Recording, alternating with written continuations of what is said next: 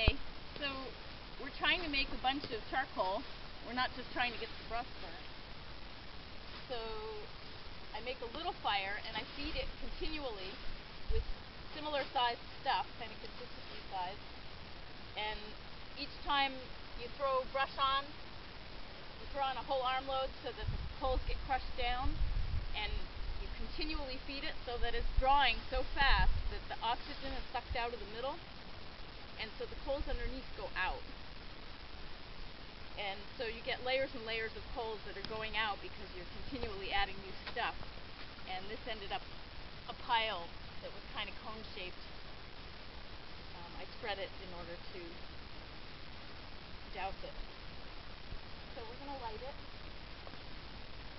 And then once you're done feeding the fire, once you poop out or run out of brush, or get too hot, you have to carefully douse it. Just pour the water very carefully over all of it so that you don't disturb it, because the outer layer is what's burning and you don't want to get them all mixed in, and you certainly don't want to throw the water and have coals end up on the other side into the grass.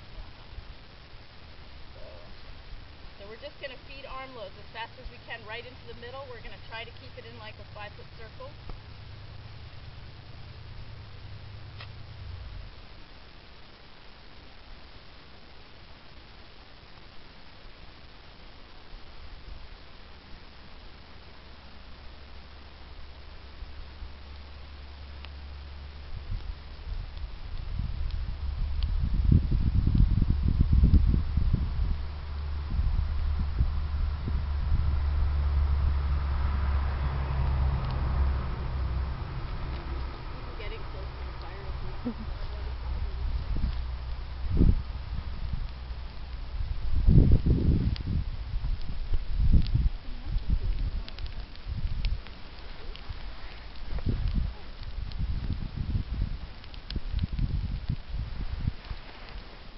Those are my friends. Helpers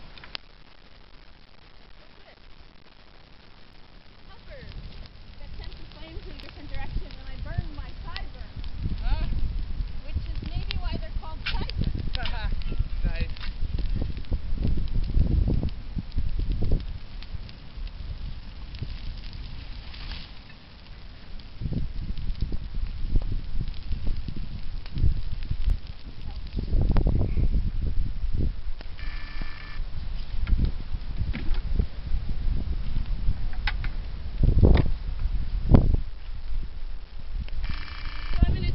Nice.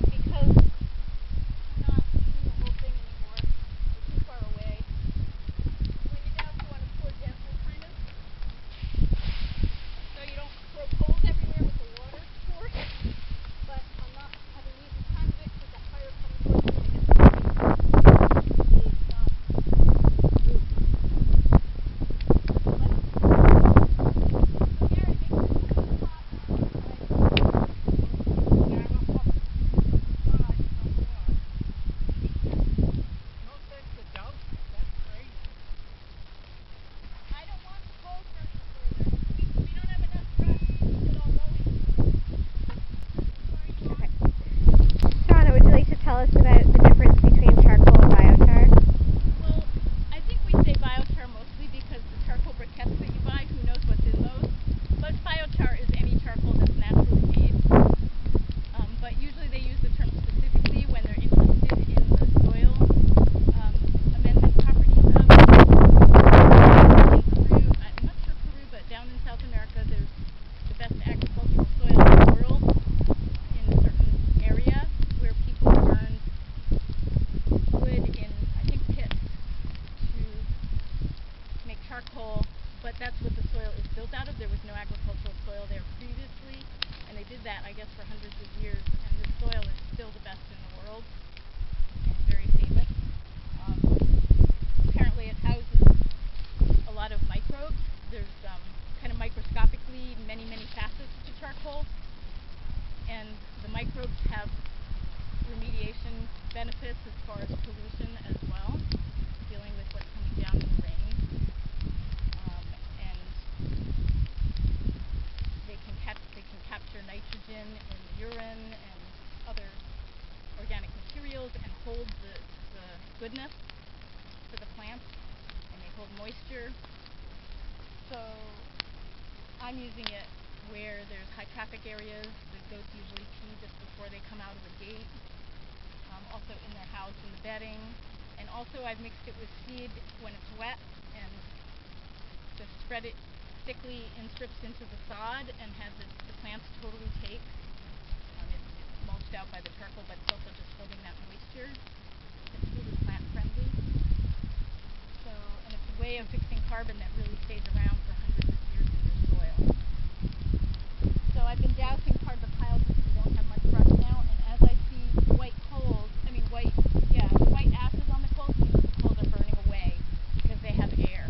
When the fire is going, it's sucking the air away. Probably also blowing some ashes away, but mainly it creates a vacuum and it does put the coals out that are underneath. As soon as you don't have a fire on top of it, the surface starts relighting with color. So you want to be dousing it as you don't have room to seed it. So I'm going to just be seeding the last little bits and dousing it everywhere that doesn't have room to burn. There we go.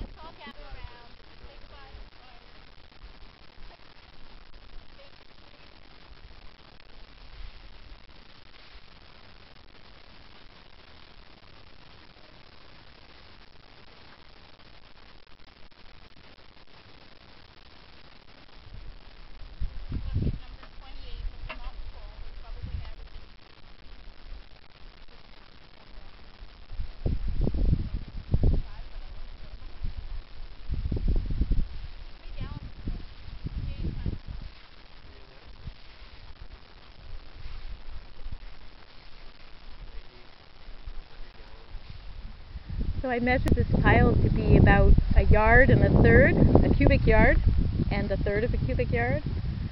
Twice as much as I did the other day alone in 2 hours. We took 3 hours from lighting to dousing on this pile. I spread it out into kind of a rectangle to measure it, and also to dig down and make sure nothing's lit, and keep dousing. I used, well, haven't quite used 40 buckets yet. I think 36. So far 36 buckets at like 3.5 gallons each. So going on probably by the time I'm done, because maybe a few places will still start smoking a little pretty soon as it dries. I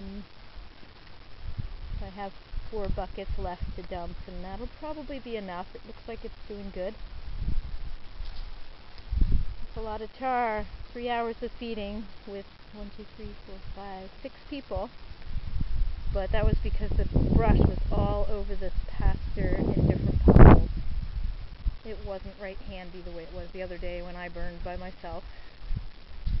And I know at the end we were losing more to ashes because we weren't able to feed it as steadily when we were hauling big sleds and then having to fill them far away.